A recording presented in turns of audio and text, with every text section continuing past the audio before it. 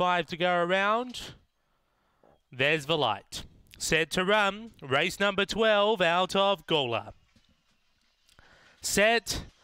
Away, Spring Agatha began well out wide. There's speed underneath from Spring Phoebe and Enthusiastic, who drive into the first turn. Enthusiastic finds the rail and now goes underneath Spring Phoebe, who are 3 lengths clear of Aston Carlos. Then we go back to Aston Alpha and Spring Agatha back at the tail, about 7 off the top. But Enthusiastic got clear, opened up by 3 over Spring Phoebe making chase. A length away then Aston Alpha, Spring Agatha winding home. Enthusiastic on top, Spring Phoebe over the top. Spring Phoebe gets the prize. Now, second was close. On the outside, Spring Agatha may have got it in front of Aston Alpha Enthusiastic.